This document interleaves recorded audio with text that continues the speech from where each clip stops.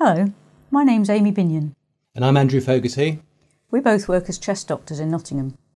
Sadly, we've obtained a lot of experience managing COVID patients in 2020. We realise that many doctors are having to look after COVID patients for the first time and wanted to share our experiences with them. We hope that somebody somewhere finds this helpful. The first thing to consider is how do we diagnose COVID viral infections? All medical admissions are swabbed for COVID virus on arrival. However, it's very important to be aware that the diagnostic tests are not infallible. The rapid point of care test is about 50 to 70% sensitive. This means it may miss about 30 to 50% of cases who really have COVID infection. The PCR nasopharyngeal swab is around 80% sensitive. This means it may miss approximately 20% of cases who really have COVID infection. It's really important to accurately identify patients' COVID status. There are three groups of patients in particular that need consideration: those who have definite COVID infection, those who definitely don't have COVID infection, and most importantly, the third group who have probable COVID infection but have had a negative COVID test. This is important because it will inform where they go in the hospital and has huge implications for infection control measures and patient safety. In COVID infection, the chest X-ray is often clear. If there's COVID pneumonia, it generally causes wispy, diffuse lung shadows which are quite characteristic on chest X-rays. Sadly, you get familiar with the appearance of COVID pneumonia on chest X-rays very quickly. So what is the treatment for COVID viral infection? It's often quite simple. If the oxygen levels are normal and the patient is able to, they can go home, rest, drink plenty of fluids and take some paracetamol. However, if the patient needs oxygen, we know that treatment with dexamethasone and oxygen will decrease mortality.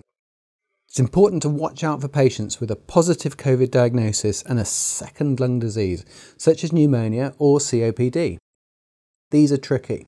Sometimes we will treat both conditions to be on the safe side.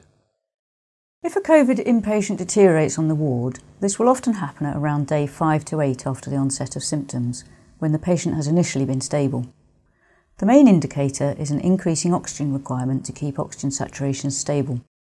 If the patient is for ITU, then ITU should be made aware of the change in clinical status straight away. It's really important to be aware that resuscitation is unfortunately associated with poor survival in adults with COVID infection.